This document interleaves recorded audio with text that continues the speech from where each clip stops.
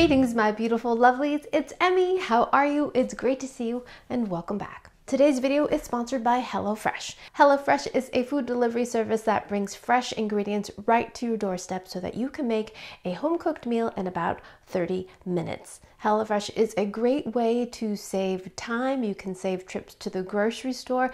All your ingredients come pre-portioned. And if you need to save even more time, HelloFresh has fast and fresh recipes that make recipes that come together in about 15 to 20 minutes. Delicious fast and fresh recipes include falafel power bowls and Southwest pork and bean burritos. HelloFresh has 40 weekly recipes to choose from. It is a great way to break out of recipe ruts, including family-friendly, vegetarian, calorie-smart, and carb-smart. So pre-portioned ingredients means less food waste. It also saves you a ton of prep time. You can get your recipes done quickly and yet have the satisfaction of a home-cooked meal. And this week, my family's favorite meal was the mozzarella mushroom hoagies with home fries. So if you'd like to try HelloFresh for yourself, click the link down below or go to HelloFresh.com and use my code emmymade65 to receive 65% off and free shipping.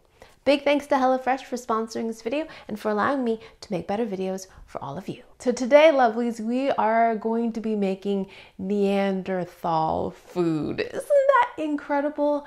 Food from 70,000 years ago. There was an article in The Guardian, I'll put a link in the description, that said that researchers and scientists found 70,000-year-old patties in caves in present-day Iraq that they believe Neanderthal ate. And when they broke it down and looked inside, it found that it was mostly grains and pulses, which are like lentils or beans, ground up with wild mustard, formed into a patty or cake and cooked. Isn't that incredible? So today I'm going to be attempting to make an analogous version of this so we can get a taste of what potentially Neanderthal ate besides eating wild game. It sounds absolutely fascinating and pretty simple. So outside I've got a stone that I've been heating up on some charcoal. We don't want to bring charcoal inside. It's quite dangerous. There's all kinds of off-gassing, carbon monoxide namely. So we're going to be doing the cooking portion outside. And I thought cooking it on a stone would make it a little bit more authentic feeling. So today's video is inspired by another article I read in The Guardian. I'll put a link down below to that, in which the writer tries to get an approximation of what Neanderthal man ate. And so I'm using that for my reference. So let's go ahead and get started. I've got two types of lentils. I've got brown lentils and green lentils, kind of wild beans. We're going to be using pistachios. Apparently Neanderthal had access to wild pistachios, also wild almonds. These happen to be slivered because that's what I had in my pantry. And this is wheat or wheat berries. So this is what wheat looks like before we grind it into flour. And right here I've got some dried mustard seed. What I did last night was I combined the lentils and the dried wheat berries, which are all both very hard, and I soaked them overnight in some water. Here are my grains and my beans. Beans need to be fully cooked, so we have to make sure that we cook these at least 10 minutes on our stone. So here I have two rocks, essentially. My husband actually found these. This, I am not sure, geologists do tell me what kind of stone this is. It does seem quite soft. And another rock to use as a bit of a grinder. Take our soaked grains and beans. It actually breaks up pretty nicely. Except I'm getting bits flying all over the place, but it is grinding it up. Neanderthal did not have access to salt, so we will not be seasoning this with any salt. Just going to be using the flavors of the food itself. It smells earthy. The grinding process is going to help aid in digestion and allow us to get more nutrition from the food itself. That is the whole reason why we chew our food and why we have saliva. It's to help in the whole kind of mastication, crushing up of food business. This is pretty mushed. Let's try it in the mortar and pestle. My experience with the mortar and pestle is that you don't want to add too much because then you kind of lose the power of the pestle, which is quite heavy. The mass of the stone itself helps you crush things. To this, we're also going to add our almonds and pistachios.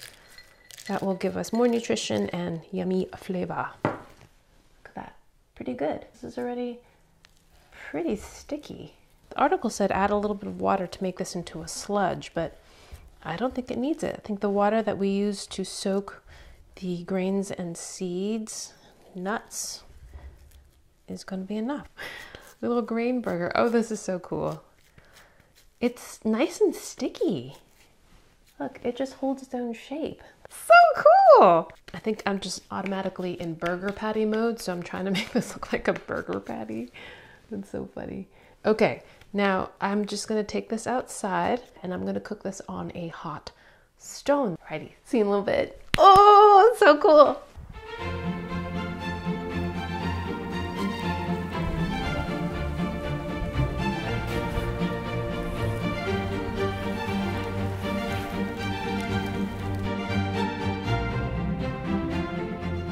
Alrighty, my lilies, I am back with my cooked Neanderthal patty. And I have to say, I'm very pleased with how easily this cooked up. I did have a little bit of sticking on my stone, and I did use a modern tool to scrape it off. But I think the trick is not to have the mixture to be too moist, too wet, so that it holds its own shape, and that way you can just manipulate. After I flipped it onto the other side, I found I could just use my fingers and very quickly kind of flip the patty over. I cooked this for quite a while. I cooked it for about 20 minutes. I'm gonna make sure that the beans are well cooked. Isn't it amazing? It almost looks like a boca burger or like a veggie burger or something. And it's got a pretty hard surface on the outside. It smells great. It smells toasted, nutty, kind of a little bit smoky. All right, let's give it a taste. Here we go. Itadakimasu.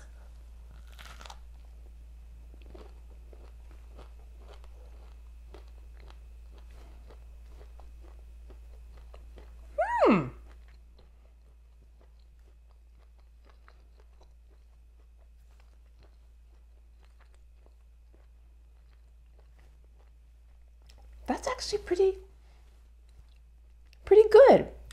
Much better than I expected. The mustard gives it a great flavor. A nice mustardy flavor. Almost like a heat, but a great mustardy intenseness. It's like mustard without vinegar.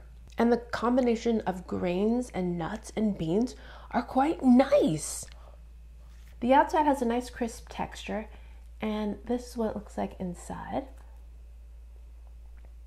But it does need a little bit of salt. There is some inherent sweetness, but I like it. The texture is like a dry veggie patty in that sense, if you can think of a thickness and a texture. But the flavors don't taste like what I think of when I think of a veggie patty. I feel like in veggie patties there are a couple of avenues, or the fake meat kind that are trying to be meat-like, so they have kind of a soy textured TVP kind of flavor and texture. Or there's ones that tend to be more vegetable or potato based or bean based. I feel like there's kind of the two different avenues. This is more like the latter, a little bit more like the vegetables, but it has a more tooth and bite to it. It's more substantial in some respects, but not bouncy. It doesn't have that kind of meat bouncy fleshiness at all. It's drier, yet it's cohesive and stays together. And I like the flavors. So impressed. I like that way more than I thought. I didn't know really what to expect, but a 70,000-year-old recipe for Neanderthal cakes, pretty stinking good. Alright, my lovelies, thanks so much for watching, and big thanks to HelloFresh for sponsoring this video. If you'd like to try HelloFresh for yourself, please click the link down below or go to hellofresh.com and use my code emmymade65 to receive 65% off and free shipping. Thanks again for watching. I hope you enjoyed that one. I hope you learned something. Please share this video with your friends. Follow me on social media, like this video, subscribe, and I shall see you in the next one. Toodaloo. Take care. Bye.